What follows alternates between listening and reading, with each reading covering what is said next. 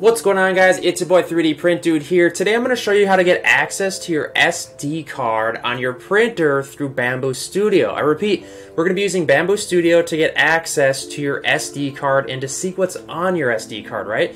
So chances are you've already connected your printer through your Wi-Fi, and this is how we're going to access it, right? Obviously, what you can do is take out the SD card and plug it into your computer, but that's a drag, right? Let's not even do that, right?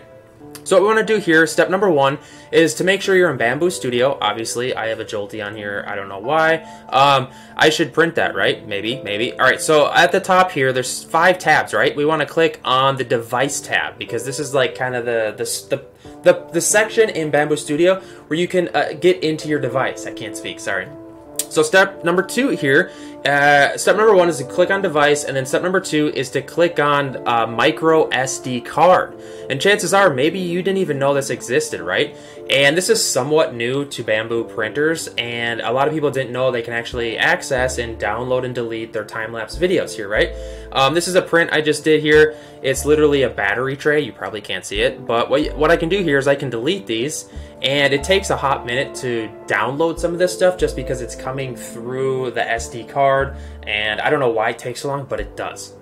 So there's 2 things that are on your micro SD card on your 3D printer, right? Your Bambu printer.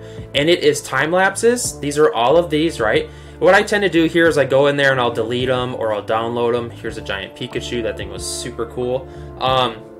By the way, guys, make sure to subscribe. I'm a 3D print enthusiast and I love this. And then the other thing on the SD card that you might be looking to access is the models, right? Your 3D print models. And right here, there's 2 tabs. There's time-lapse tab, and then there's a model tab, right? So if I click on the models here, I can delete these. This is some cool stuff here. I got there's just, you can take a look at what I've been printing lately. Me and my daughter have been having a ton of fun.